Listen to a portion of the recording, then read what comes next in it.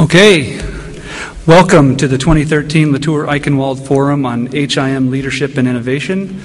My name is Ryan Sandifer, and I'm the chair of the Department of Health Informatics and Information Management. And on behalf of the College of St. Scholastica, the School of Health Science, and the HIM department, I'd like to thank all of those who are in attendance on the Duluth campus, as well as all of our friends who are viewing the event via online streaming tonight. Before we get started, I want to thank a few individuals for their support of tonight's event. First, I'd like to thank all of you who have donated to the LaTour Eichenwald Forum Endowment. There's been an outpouring of generosity over the past year, but we are still fundraising to complete our endowment. If you'd like to donate to the fund, there are envelopes in the foyer, or you can just reach Nancy Kriego or myself after the event at any time. I'd also like to thank President Larry Goodwin and the Office of the President, and Lindsay Lottie and the GEO Department for providing support for tonight's reception. I know the food and drink were appreciated by all. And I'd like to thank Sarah Libben and Cheryl Zupek for the marketing support. They definitely got the word out about the event. I'd like to thank Scott Pike and the Mitchell staff for use of the space and the technology support for the face-to-face and the streaming components for the event. And I'd like to thank Nancy Kriego and all of the other college and department faculty and staff who have worked hard to organize and coordinate this event. So will you please help me in applauding their efforts.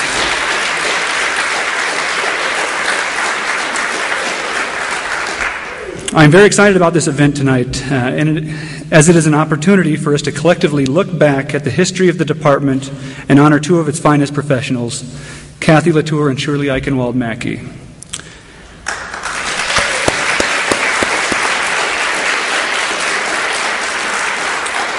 And also look forward at the challenges and the opportunities for the profession through the eyes of an individual who exemplifies Kathy and Shirley's innovative approach to leadership and their commitment to the profession. Tonight we are fortunate to have Patty Sheridan with us to offer her thoughts, and I'm extremely excited for her presentation.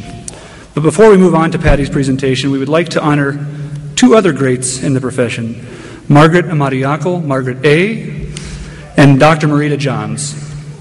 These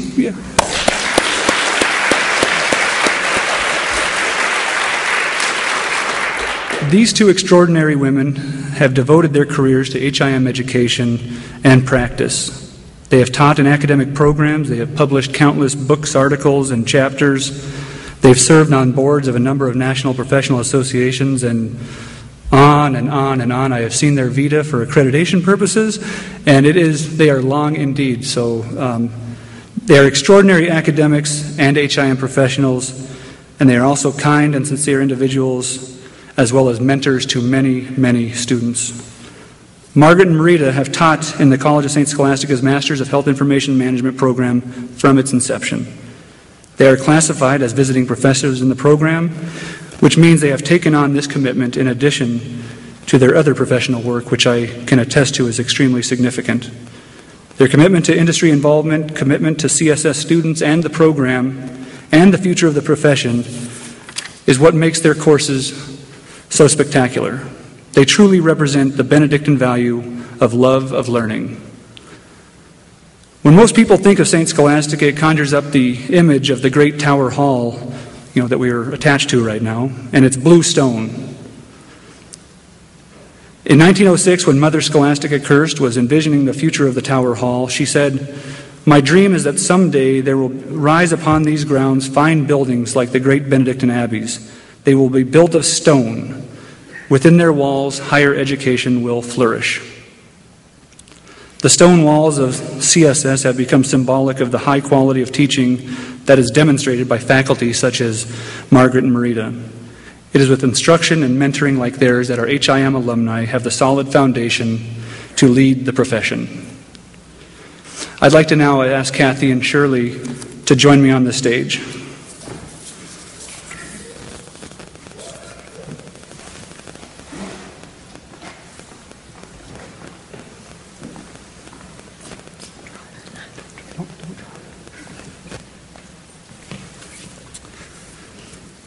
On behalf of the department and the college, we would like to present Margaret and Marita with these inscribed stones that are from the walls of the College of St. Scholastica. The stones represent our gratitude for being a cornerstone of the HIM program. So please come up and receive your stones.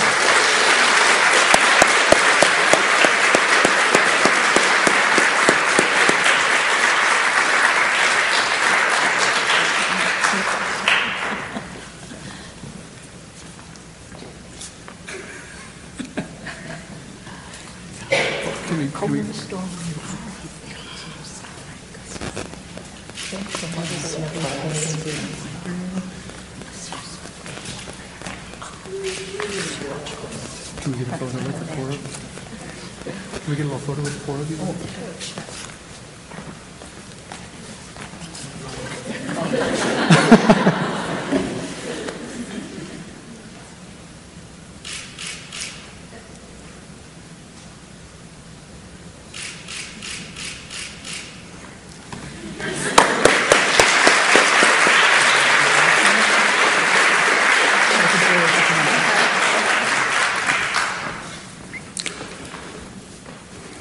Okay.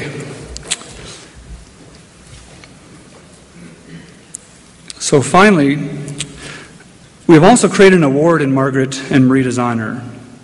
These two women have devoted their careers to academics, research, and scholarship, and in honor of their commitment, we have created the Margaret Amati Yackel and Marita Johns Graduate HIM Research Award.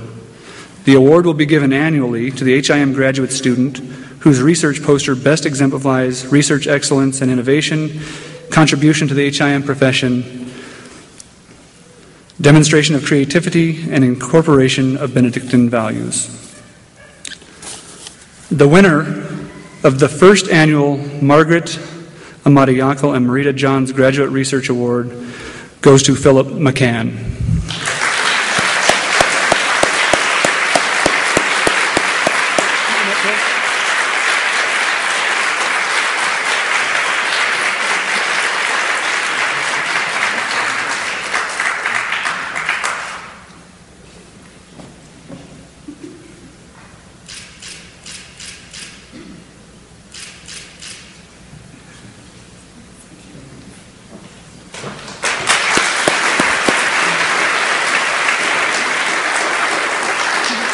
I should have said this, but Phil's project's title was Care Coordination and Pragmatic Health Information Exchange, and essentially Phil conducted a research project that was focused on utilizing the direct protocol for health information exchange with 6 behavioral health facilities, and he developed 6 different use cases that incorporates best practices across them.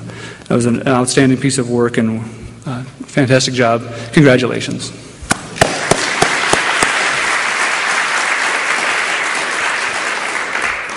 With that, I would like to turn it over to the President of the College of St. Scholastica, Dr. Larry Goodwin.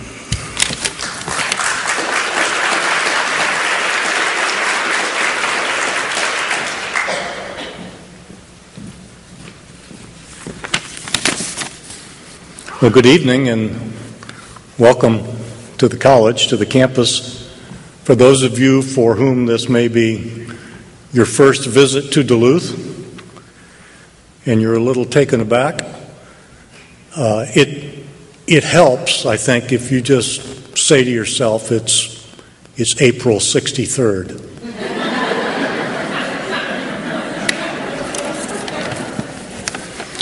It's my great pleasure to introduce Patty Thierry Sheridan as the keynote speaker of this year's LaTour Eichenwald Forum on HIM Leadership and Innovation. The purpose of the forum is to honor the legacy of 2 pioneers in the HIM field, and I think we know Kathy and Shirley, to honor their legacy through a keynote address by an individual who exemplifies their leadership qualities. And Patty definitely meets that requirement.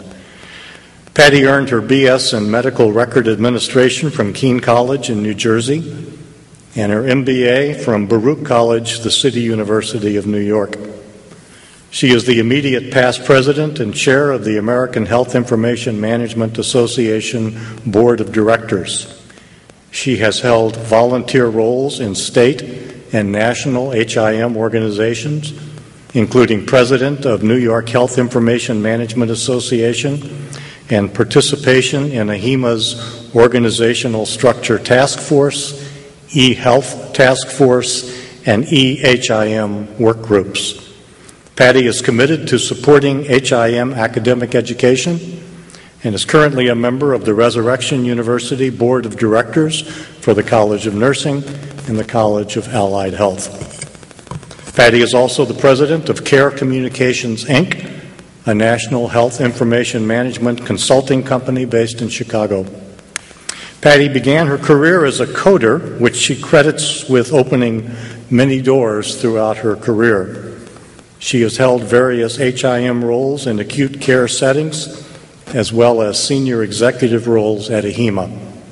She co-authors the column Hands-on Help, which appears monthly in the online magazine Advance for Health Information Professionals, and is a frequent speaker on the topics of health information management, leadership, and leading transformational change. Patty's personal vision is to be a calm presence, always to dream big, and to live a happy and purposeful life. That's a great vision. Please join me in welcoming Patty Thierry Sheridan.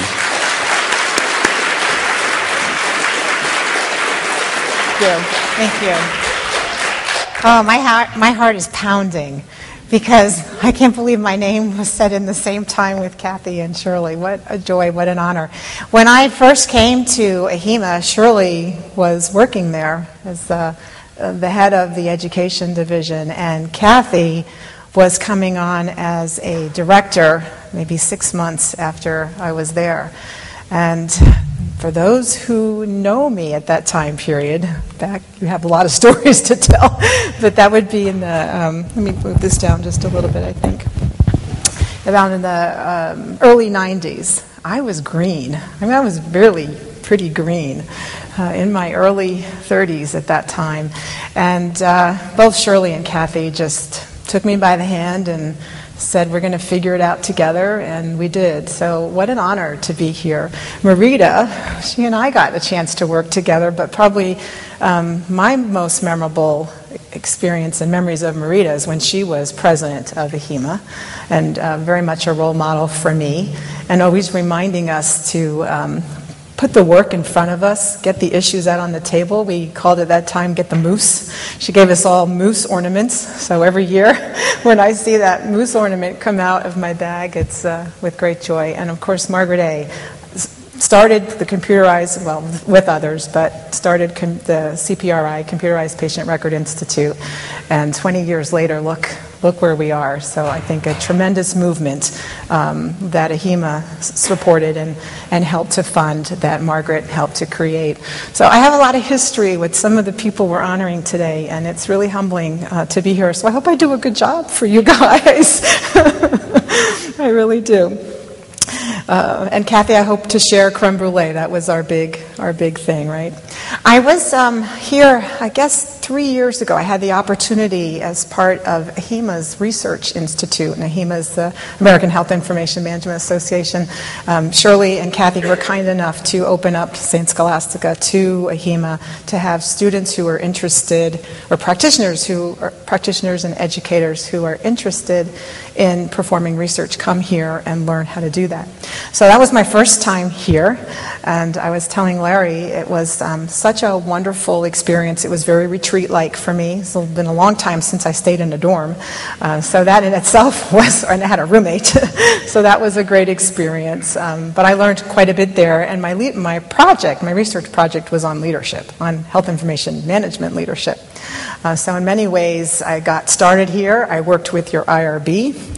I made good friends with the IRB. I think it was about a 4-month process to get my leadership study approved, but it was a really, really good learning, very good learning experience for me.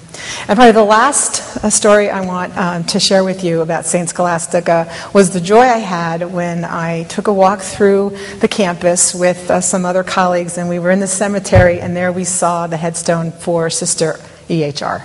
So I thought that was pretty cool, and I knew I had arrived.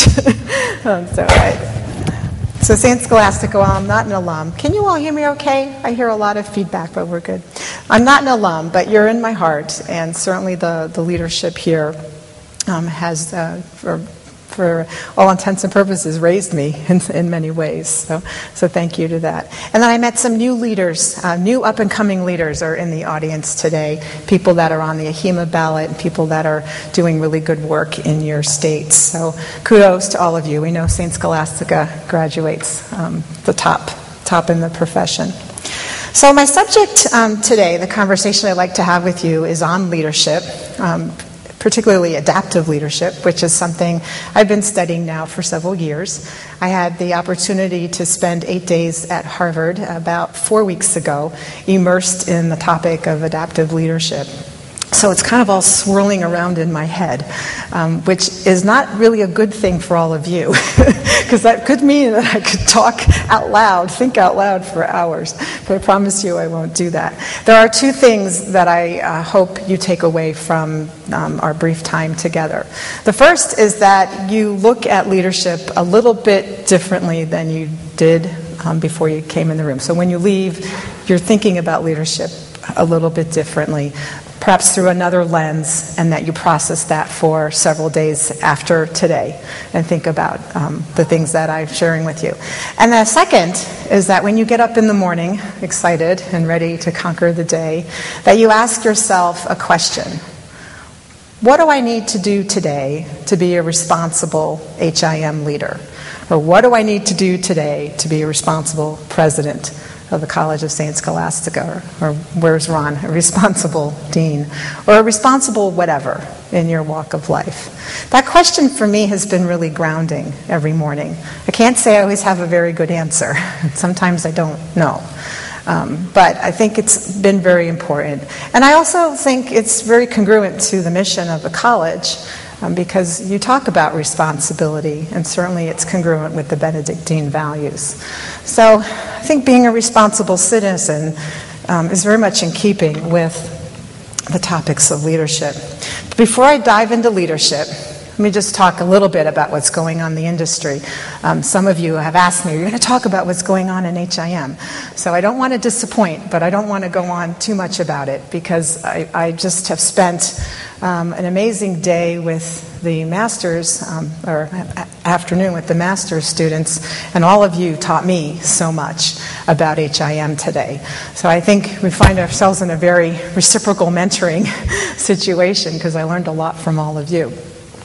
But this word creative destruction comes from economic theory. It's really a term of around innovation and how particular jobs or industries really are forced to change. I think about the farming industry, which looks really different than it did back in the 1800s to today. Think about the music industry, total transformation. Who would have thought we would be listening and working with that kind of music now today? And then I think about just community and how we are all connecting through social media, all very different. And of course now healthcare is going through its own destructive or creative destruction.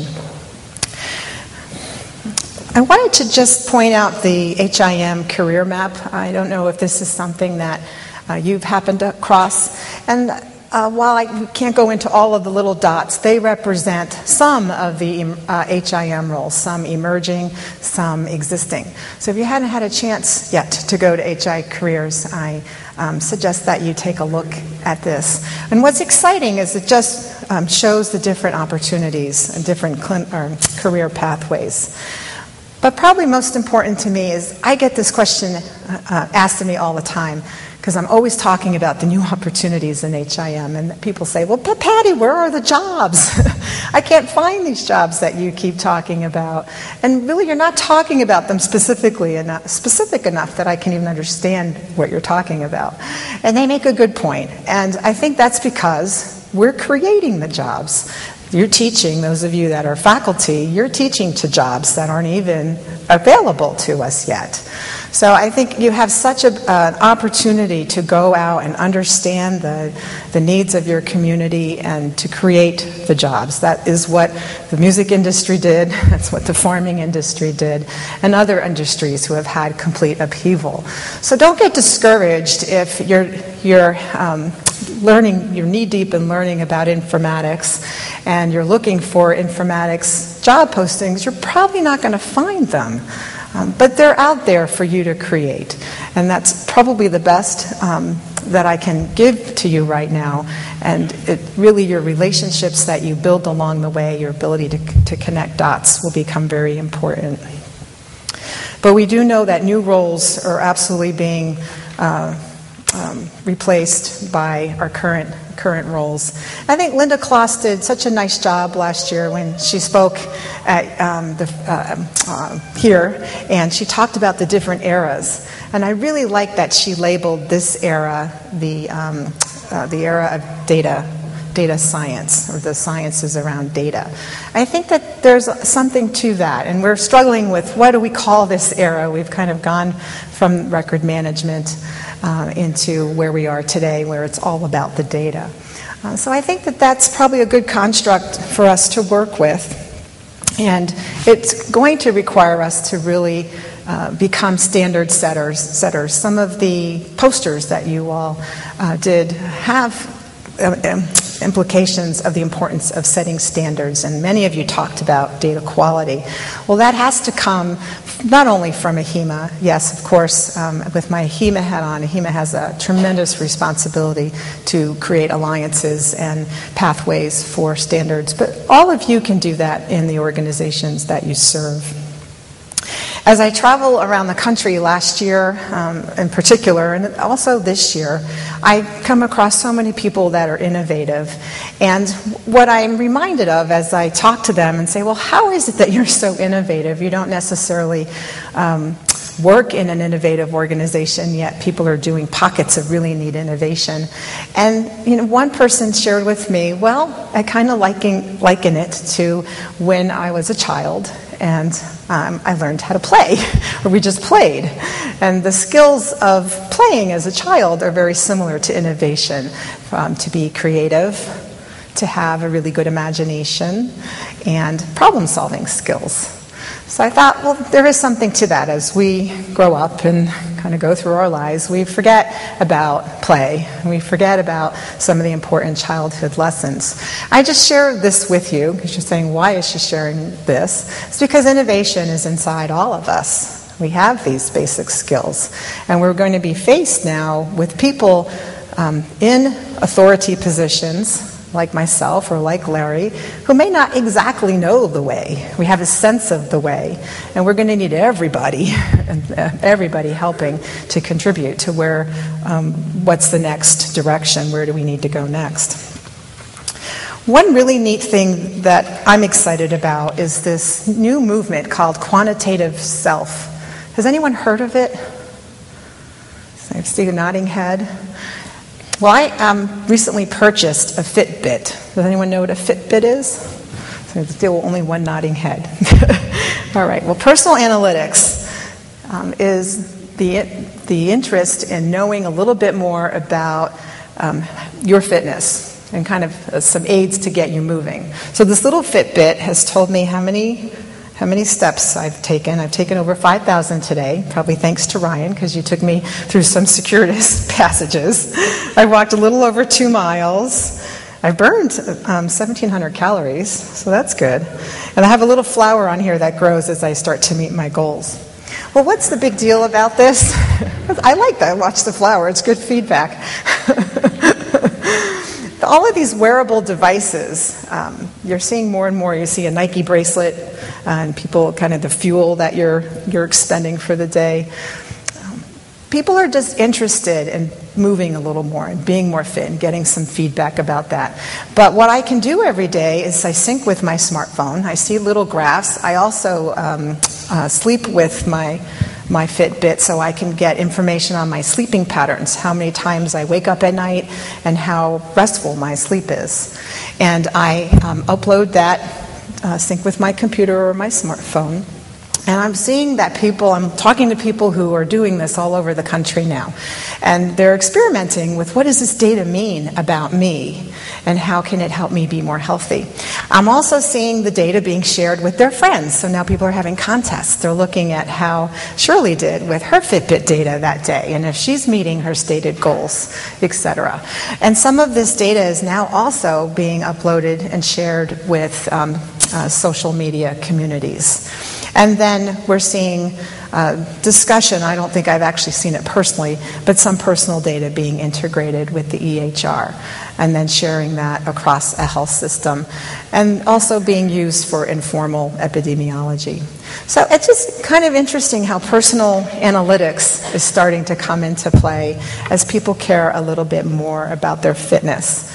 And just in general, using social media tools or just using these kind of devices. I know my parents are spread across the country, and I worry about them. I'm the only child. And how do I help my 80-year-old dad make sure he exercises? And boy, I wish he'd wear a Fitbit and he'd sync that data up to his dashboard so I could see it and I might know how he's doing. Or my grandmother, when she was alive, if I could have monitored her diabetes perhaps better, maybe I could have been able to do more intervention as her health deteriorated over time. At any rate, I think watching how these health devices change the nature of health information, bring it to the patient, and really involve patients will be really interesting to watch. To look at how one group is responding to the creative destruction, we can look to what AHIMA's thinking and the direction that AHIMA wants to go. I want to really get onto the topic of leadership, so the only thing I'm going to say, two things. One, the strategic plan for the next 3 years was released in April, so I do encourage you to read it. It's on the AHIMA website. And the next thing is just to say that the strategic plan is organized around 5 very important strategic challenges. Informatics, really shoring up the talent, the workforce within HIM, the skill sets to be able to turn data into health intelligence. The report goes into some ideas of how HIM professionals can do that and what AHIMA itself needs to do. Challenges around leadership, in particular updating curriculum and having opportunities for graduate degrees, study in HIM and informatics, and then just leadership in general. Information governance, I think so many posters were about data governance and information governance, innovation we talked about, and then of course the public good, really customer or consumer-facing initiatives that will be really important, from helping people manage their Fitbits, uploading their data, understanding their data, connecting it with their EHR, and then all the things that we already do already. I suspect that many of you are the go-to person in your own homes for things related to health care, for bills. I've talked to some of you earlier today, and you shared some stories with me about how you help your family navigate the healthcare system or navigate their bills. So let me go ahead and move on to get to the topics that I also love, leadership. Let me see how I'm doing on time as well. I promised Susan that I would do that. All right, what I'd like for you to do is to close your eyes for just a moment. I'd like you to think about an aspiration that you have, something really important to you, something really important to a community of people, such as your family, maybe your church, maybe your workplace. Some aspiration that you have for a community of human beings. Now think about the current reality. So you've got the current reality, your aspiration for this community. Now think about the gap between your reality and your aspiration. Okay, go ahead and open your eyes. What I'd like for you to do in the next 25 minutes or so, and after when you leave, is to be thinking about that gap, because that gap presents a leadership opportunity for you, presents an opportunity over time to start working on what you can do to close that gap. I'm not talking about doing a gap analysis on what's working, what's not, what's my strengths or weaknesses. It's just, here's an aspiration for a group of people working together. It may be improving the use of the copy-paste cloning function in my organization, or it could be something related to your family. It doesn't have to be this huge, big, hairy, audacious goal, but it has to be a work effort, a problem you're trying to advance within community, within your family, and to be thinking about how you can close that gap. The title of this talk is Learning to Lead Adaptively. Not just surviving, but thriving. And that's important work, I think, because it's not enough just to survive. And healthcare is going through too many changes. So if we're kind of on autopilot doing our best to survive, first of all, it's very hard. We'll burn out because survival mode is not something we can stay in for very long. But this concept of thriving, I take very much from the natural sciences. And the work of adaptive leadership very much comes from the natural sciences. Adaptive leadership is really just a framework for leading. And I'll very briefly introduce the framework in a little bit. It was developed by Ronald Heifetz, who wrote books like Leadership with No Easy Answers, Leadership on the Line. And he developed a framework for leading that looked through the natural sciences, whether it's a pack of lions, a troop of chimpanzees, or an ant colony, and looked at the relationship systems, how people came in and out of the colonies or the system, about how they handled threats, how they really moved into adaptation on their own, and how resilient they have become over time. And I think through the natural systems lens, that really has always resonated with me, because as humans, we're a natural system too. Our workplace is a natural system. And so looking at leadership through the lens of natural systems is kind of a different way to think about leadership. And I do think that leadership is more than just inspiration, although it's really great when you can inspire people. But it's really hard work. So you see our leaders on this slide perspiring, as they should, because this country has a lot of issues to tackle. But you also see Shirley and Kathy smiling and happy on this. But I'm sure if you had a chance to sit down with them with a cup of coffee or a beer, they would tell you it hasn't always been about inspiration. There's been a lot of hard work and a lot of perspiring. So I like to think about leadership not so much as people, and going back to the natural sciences. It's not so much about a person. It's definitely not about a set of characteristics. It's very hard to kind of walk around and say, am I remembering to do this or to be that? I think that it's important to reflect on how well you did in a particular challenging event. But in general, I see leadership as more of a verb, more of an activity, a process that occurs between people, that leadership happening in relationships. So it's a little bit different to think of. And you hear oftentimes people talking about leadership will say that we're all leaders. We can lead from any seat. And I absolutely believe that. I've changed my language a bit, primarily from studying adaptive leadership, where the adaptive leadership talks about exercising leadership, and that we all have the capacity and the obligation, the responsibility to exercise leadership. And that really, when we think about this term leader, we've almost done a disservice to it over time, because when you hear the word leader, you think of Larry, who's the leader. You think of people in positions that hold leader titles. And so that's wrong, that's absolutely correct. But I'd like to think really of leadership a little bit differently.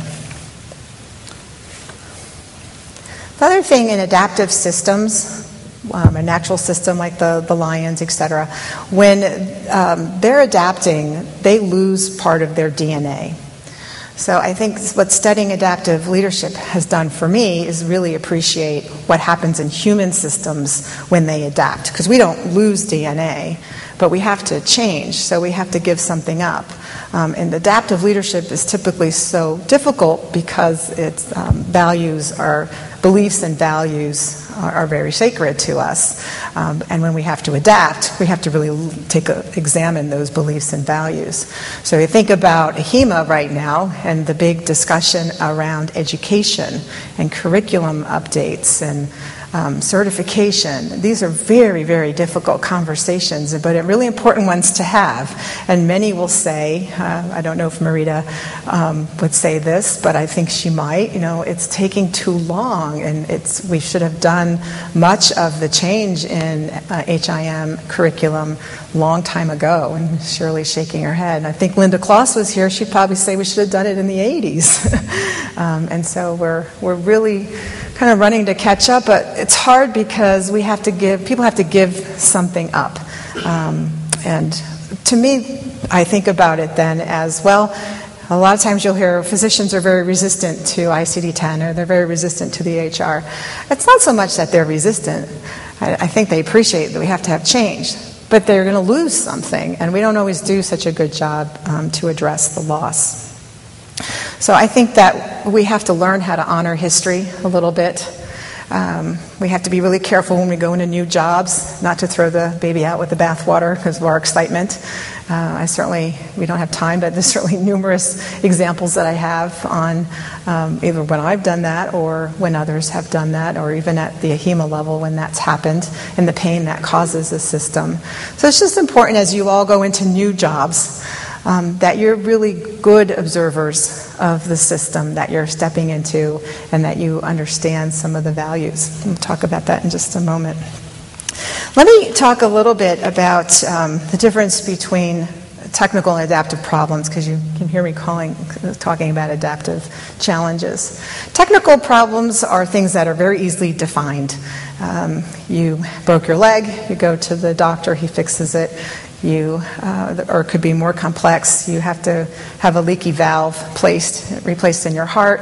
Fortunately, your cardiac surgeon knows how to do that, and he does that.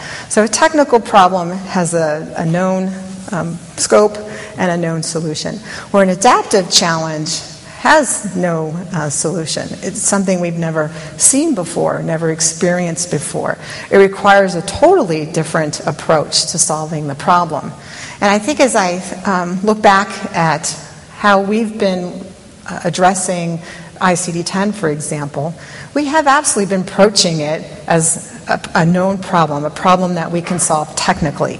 We can train, physicians and everyone else. It's just a simple matter of training people on a new coding system. But the fact with adaptive challenges is that there's a lot of stakeholders involved, so it's just not that simple. And there's typically value statements involved. So you hear the AMA, for example, putting up objections, and rightfully so in their minds, because they feel like they're going to have to give up something to now learn all of these supposed codes. So I think just understanding sometimes, am I faced with a technical challenge? Because if I am, then you can apply tried and true techniques. But if I'm faced with an adaptive challenge, it requires something else. And I'll share with you how we go about what that means. What is that something else that you can apply for adaptive challenges? I want to first talk about distinguishing leadership from authority, because it's very, very important. And it's not something that really resonated with me when I first heard it a couple years ago. I'm kind of embarrassed to say it took me a little while to understand the differences. But now it's very crystal clear for me. When you are in authority, I think that oftentimes it really has nothing to do with leadership, just because you're in an authority position. Think about a time when you might have said, the leadership is not leading. with the exclusion, of course, of Larry, because no one would ever say that about you. We know that you're always exercising leadership as well as your formal authority. But authority is really the position or the title that you hold. And it's very important, authority. Of course, you think of our family, you think of the workplace, because authority provides some direction, some protection. It provides order. So that's very, very important.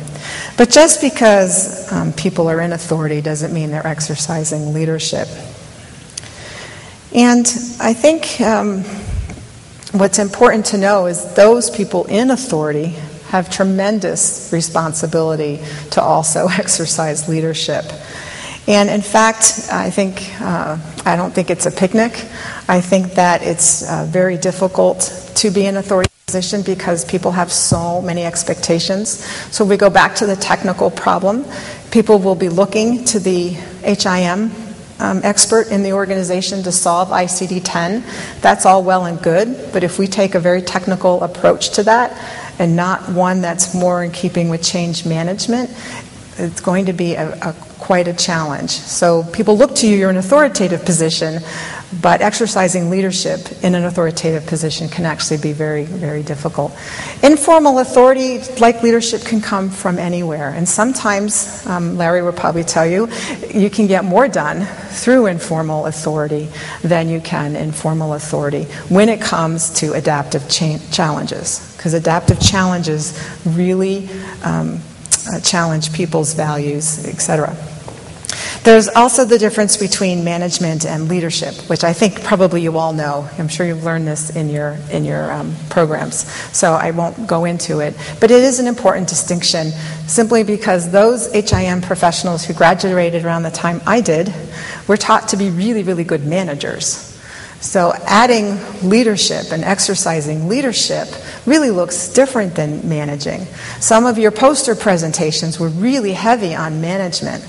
And that's all well and good, but that may put you down a path where you're solving problems in a more technical way. So let me go ahead and get on to the adaptive leadership process so that you can put this a little bit more into context, because I haven't really given you enough yet to appreciate, well, what does adaptive leadership even look like? The framework is really simple. It's just an iterative process of observing, of interpreting what you're seeing, and then intervening. So it's all common sense. But we don't really take the time to do this very often. For some of you, it might have now become very intuitive, especially as we have a lot of trial and error in our work life. For observing, it's spending the time in meeting, let's say you're in a meeting, and really trying to understand what's going on in the meeting. What am I seeing? What are the themes that are emerging? What are the behaviors of people? What am I doing? How am I in this meeting? How am I representing issues? And it's very helpful when you're observing to suspend judgment, kind of like a scientist does, and to just take notes. Collect what you're seeing. And HIM professionals are perfect for this, in particular coders, because that's what they have to do day in and day out. They have to read the patient's story. They have to collect the data in the most objective way possible, not reading anything into it. And if there's a suspicion that there's something perhaps missing, well, then they query the physician. But in general, coding professionals and others are really good at remaining objective. So being able to observe with objectivity is really hard because it's very quick to be judgmental. So doing that observation work. And Ron Heifetz, the Harvard School of Kennedy, who has developed this framework, has recommendations to go up to the balcony. And actually, if we could be viewers, some of you were moving, if I asked Amy to move up to the balcony, you'd have a totally different view of what was happening down here. So being able to go to the balcony and observe, even using yourself as a data point, again, what's my role? What role can I play in the meeting is really important to try to practice those skills, whether it's real-time in a meeting or simply afterwards, perhaps talking with colleagues who are struggling with how do I tackle a particular problem, spending the time observing. The adaptive leadership book called The Art and Practice of Adaptive Leadership does provide you with a lot of ideas for how you can hone your observation skills. But if you're getting into very complex work that doesn't have a solution, beginning to really sharpen your observation skills will be important. The next is to interpret. And again, we're putting your scientist hat on. Many times we'll rush to interpret things in one or two ways through our worldview. And sometimes it's because we're pressured. We don't have a lot of time. So spending the time creating many hypotheses for what you might be observing will be really critical in your adaptive work. Because you have to see the world through other people's eyes. Otherwise, how the heck will you convince them that your ideas are better? And of course, you may find along the road that your ideas aren't any better.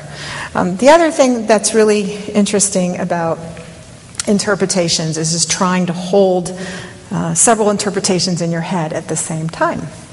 And so, trying to, let's say I came to the stage late. Larry introduced me and I wasn't here. Well, you might think, well, boy, she doesn't manage time well. Or you might think that I don't care. Or you might think I'm in the bathroom throwing up because I'm nervous. Shirley will wonder, what is she doing? You might have all these different hypotheses in your head. So that's a silly example. But I think it's really important to have different to kind of suspend your judgment, have different hypotheses, and to kind of play them out. Because it really is going to inform your actions in a way that if you had just gone to one or two interpretations, it's going to be much more robust. The other thing is to find a confidant that you can talk to about your interpretations. When you say things out loud, they do sound a little different. I always say pick your confidants very carefully because a lot of the information is sensitive. And then finally, intervene or act. So you've taken the time to figure out what's going on in the room. You've gone to the balcony to look down to see from a different perspective. Maybe you can't go up to the balcony physically, but you can move your chair back. You can stand up.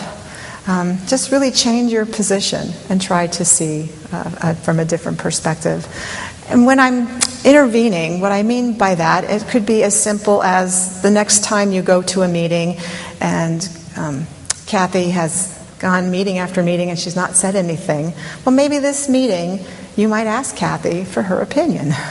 Or you might, so interventions don't have to be these very big complex things. They can be really simple things that you observed when you were on the balcony about behaviors and patterns of the community or the meeting that you're a part of. And just try lots of different experiments. Again, the adaptive leadership work provides you with some ideas for intervening, which you might find helpful. The other way I look at leadership, I mentioned earlier, is as a relationship process.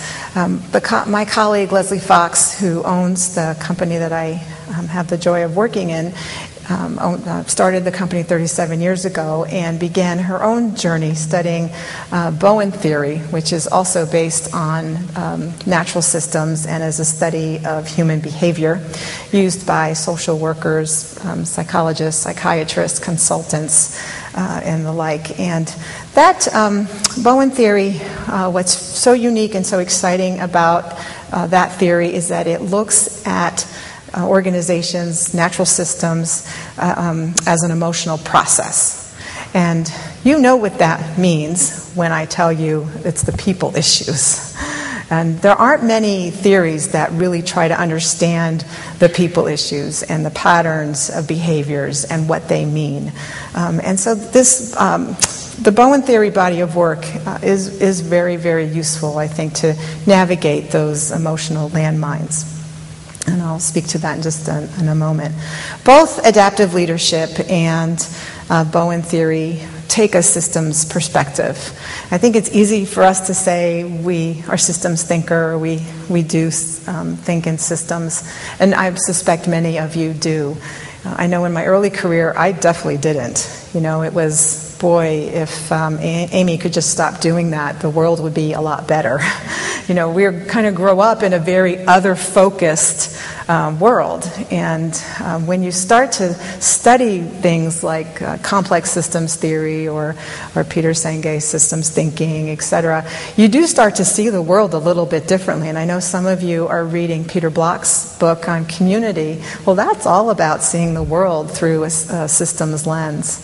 So when you're stuck in individual thinking, you really have a significantly narrow perspective. It's going to be very hard for you to get to the balcony.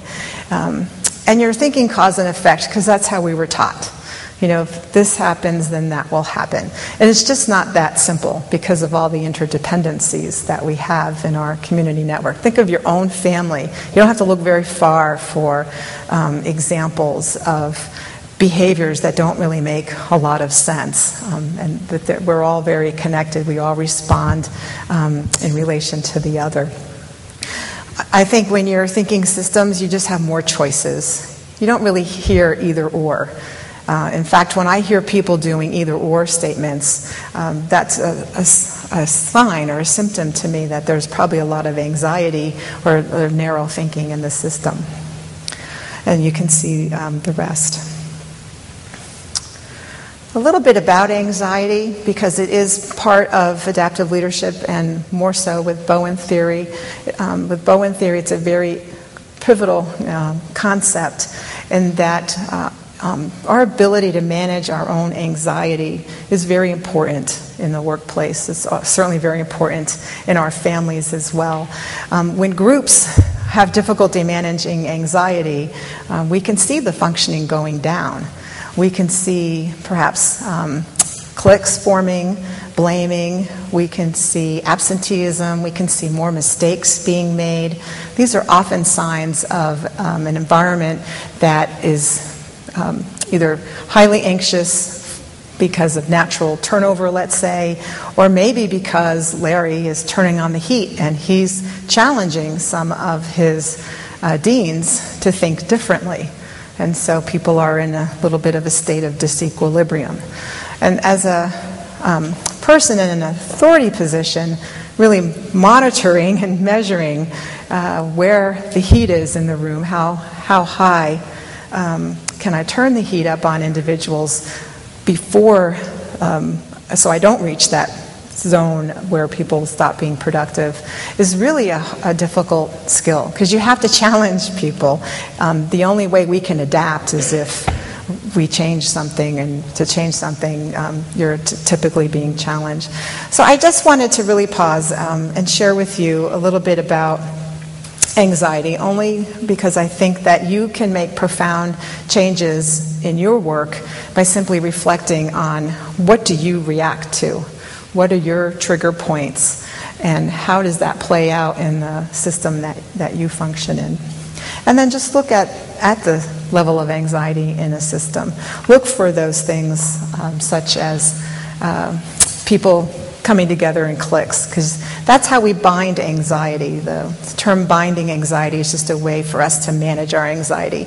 You'll see that typically it can happen through conflict, or people have a lot of togetherness. Funerals, for example, are a really good example of people coming together to bind anxiety.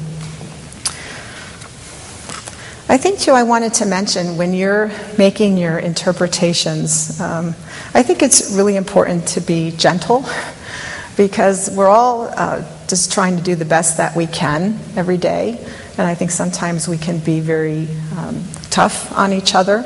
And I think your ability to be a little more objective. We don't really know what's going on with individuals, and individuals are often responding to the system that they work in. So I just, again, as you try to practice systems, when you really get to a point where you're practicing systems, I believe you'll get to a point where you're really not blaming a certain individual for the way things are. I think it's been very easy in healthcare to blame the physicians, for example, and I think that that's unfair because it's a much more complex process.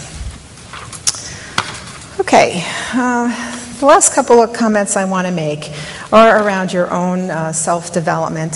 I just spoke a little bit about the triggers. Know what gets you excited and angry or frustrated, and just observe yourself. See how that how effective your interventions are when you're in an anxious state or when you're in a calmer state, or etc. Look at your own family to play that out, because if you can figure it out in your own family, because we learn our patterns of behavior, what things push our buttons, come from our family patterns, and we bring those into the workplace. So if you can really study the patterns in the family, I think you'll have some great insights onto your own functioning in the workplace. Know also your loyalties, because as we're leading adaptive change, really difficult change like EHR implementations, implementing information governance frameworks, which is a little hard to get senior leaders excited about and get off the dime, you have to understand where people's blind spots are. Because if you're going to do something that is contrary to what someone expects of you, who you've traditionally been very loyal to, they're going to see you as disloyal. And so that can be difficult sometimes. So where are your loyalties? When you have to make a tough decision and you end up compromising, did you compromise because of a loyalty? So it's just an interesting other thing that hangs out there that I know I never really quite looked at. Knowing your values at this point in life, you should be really clear on what's important to you and what your values are. Because leadership, as Marita writes in her book, it's about who you are. It's really not this magic silver bullet. It's the belief in yourself, it's your self-esteem, and certainly it's your wisdom and your skills. Your leadership toolkit's very important.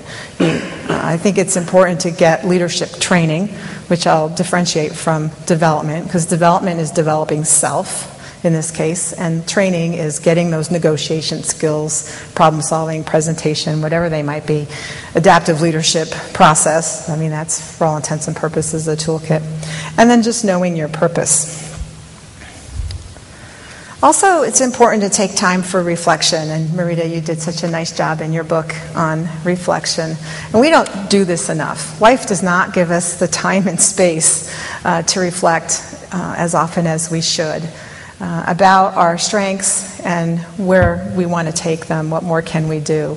I'm not suggesting that you not focus on weaknesses, but I personally don't, because that can be really frustrating. I want to just work on the things that I'm already really good at. Now, having said that, when it comes to managing relationships or managing anxiety, that is a lifelong journey, and any weaknesses there, I certainly do work on personally. But I think reflection is important, because that's how you get to know yourself better, and that's how you can get more comfortable in your own skin. You have the content knowledge, but it's not going to be enough for you. You're not. I think I talked to a couple people who said, well, I brought this concept at the poster presentation. I brought this concept to my employer one time, second time, the third time, and I think maybe now they're hearing me. You have to be persistent, but you have to have a lot of courage and will to kind of keep at it. And so I think the reflection is just really important. And I hope that most of you will recognize this picture.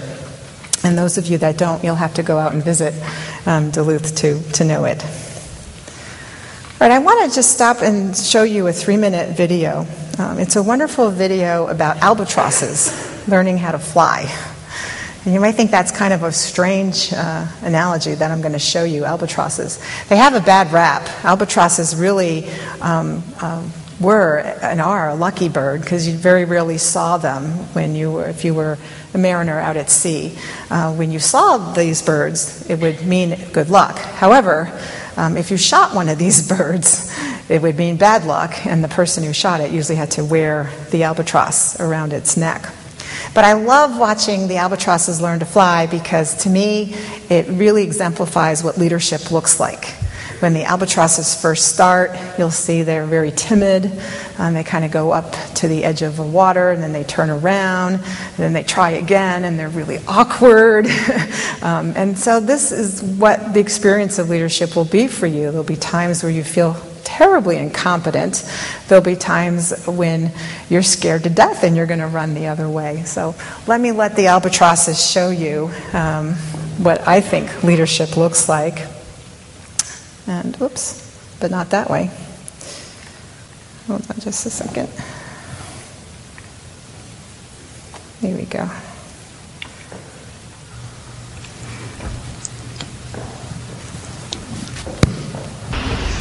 Each summer, on tiny Midway Atoll, young laysan and black-footed albatrosses are abandoned by their parents. It's time to learn to fly.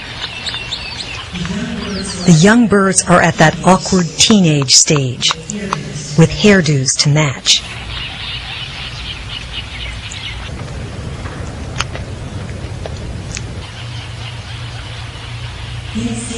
Instinct and an empty stomach draw them out to the beach, where they see the sea for the first time and test their wings.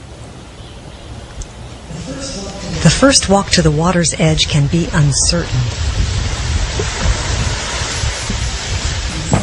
and some turn back to think it over and practice a little more. Thousands of birds come to the sea's edge, ready to try. Maybe. When they enter the water, they often take a drink, their first taste of the sea. Some float out over the waves. Others run. Once they're in, they often drift a while, wings up, and run in again, not ready.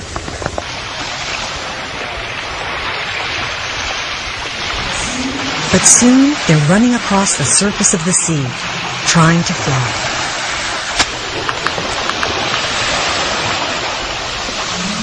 Franz crouched among the birds to photograph them.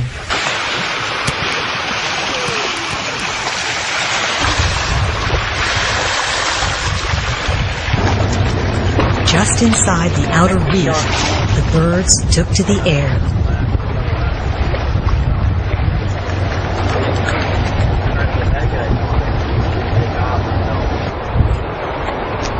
And outside, on the open sea, adults flew with the grace the young birds will soon have.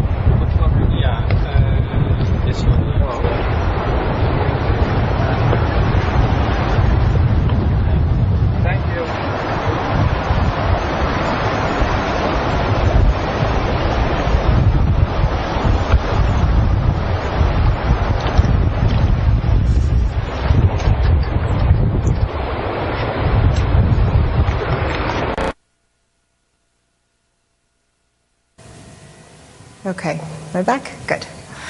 I love this video. I just think that, and maybe it's just more of a personal thing for me, but that's how my leadership experience has been.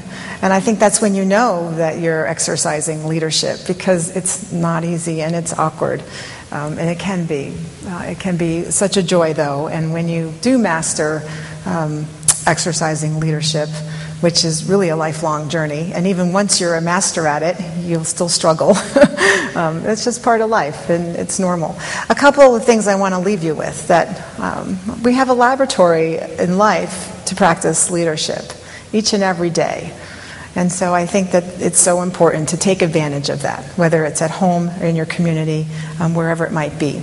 I think it's important to have colleagues that can help you, like I had with Kathy and Shirley, with Marita and Margaret. They're always there for me, in particular the two of you, because we went through a lot together when I was first learning to fly myself.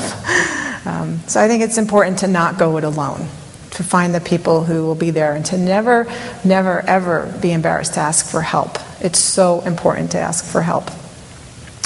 And if you're in a safe community, that really shouldn't be a problem. I think it's important to manage your anxiety, to really understand what makes you anxious and how that plays out in everything that you do. And how does it hinder you? How does it help you? Certainly a small amount of stress is very important. I mean, I think that's, we're alive and we get our adrenaline going. Understand when you're working with a problem that has a known solution versus a problem that doesn't have a known solution, because they're totally different approaches. We can't approach an ICD-10 implementation as if we're just teaching the country a new coding classification system. It's so much more than that. And the promise of ICD-10 is so much more than that. And then resisting to jump to action. We live in such a fast world where everybody wants a quick fix. And it's important to just slow down and take the time to observe and to interpret, to just think, to just give you that time and space to think. And especially in an adaptive change, you have to. You can't just, be on autopilot. Which is the issue with anxiety, by the way, that I failed to mention. So much of the behaviors and patterns that you might see are people just on autopilot. Again, it's just how we've come to survive through the years. I think it's important, too, to just have your own internal motto, something that can help you. I'm a swimmer. That's me in the green cap. I do swim triathlons and other open water swims. And so for me, it's been two things. It's been just keep swimming. So when I really just want to stop, I have to have that inner voice that says, just keep swimming, just keep swimming. And I've learned tons from my swimming background, in particular the importance of practice. Which, of course, you saw with the albatrosses, and hopefully you got that message from me already about this laboratory. So just get out there and practice, get out and do lots of little experiments. The other mantra that I have that's important to me is that I always think before anything important, something like this is important to me. I'll always say everything I need is inside of me. So I don't know what it is for you, but what's your affirmation? What's something that's going to lift you up in a tough situation? It's important to have. It goes back to that self-development and about leadership. I think we were all thinking that leadership is kind of a mystery and, again, a way of being or a set of skills or you're born with it. But it's really none of that. It's being humble. It's being available to your own emotions. And I think it's just being willing to form good relationships and take some risks. I love what's on your Facebook page, the Keep Calm and Carry On. Of course, I would love that because I think being able to be a calm presence is really important. We didn't really talk about that leadership behavior, but when you're exercising leadership, being fully present and being calm, I think will help you at least think and not shut down.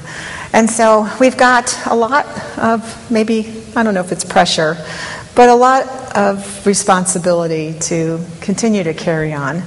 And we know that Shirley and Kathy are lifting us up.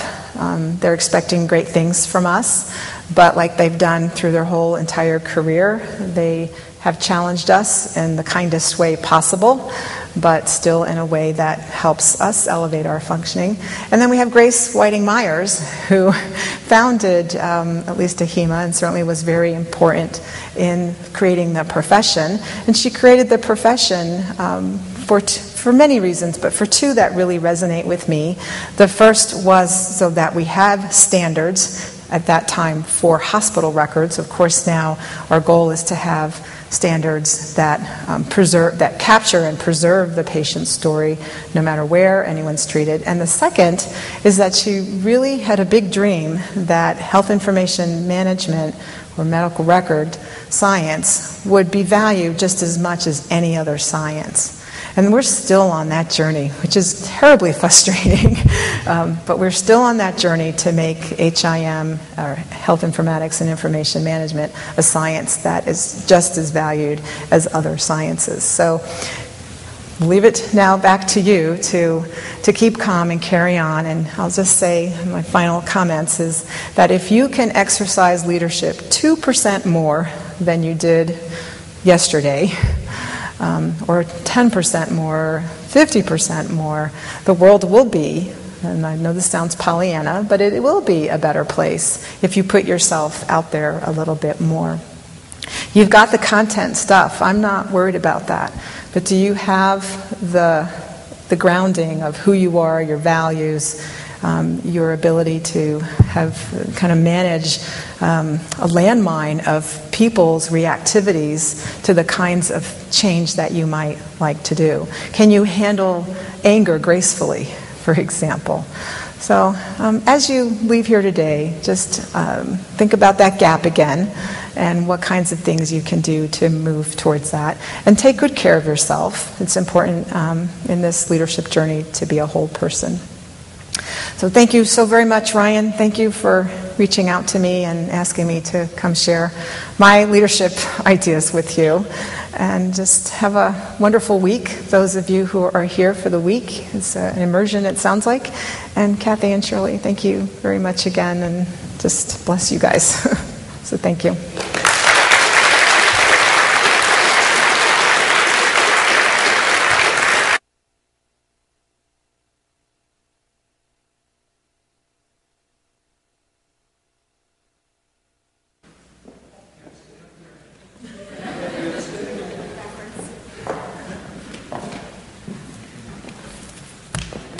Thank you.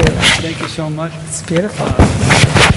In honor of April 63rd, please accept this College of St. Scholastica sweatshirt as a token of our appreciation. I love it.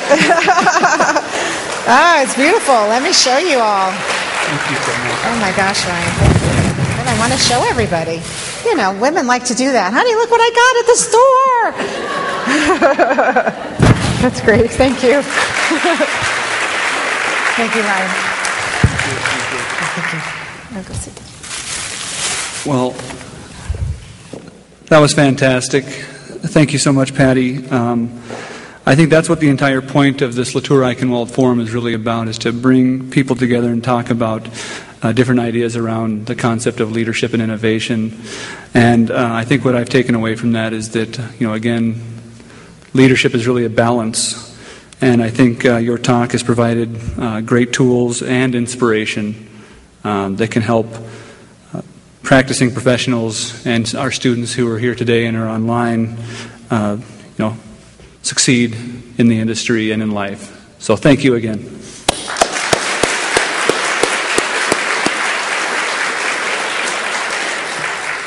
And thanks to all of you who attended, both in person and online. I just would like to say, be on the lookout for the save the date for next year. We'll have another event, the third annual, and hopefully it will be as wonderful as this one was. So again, thank you all.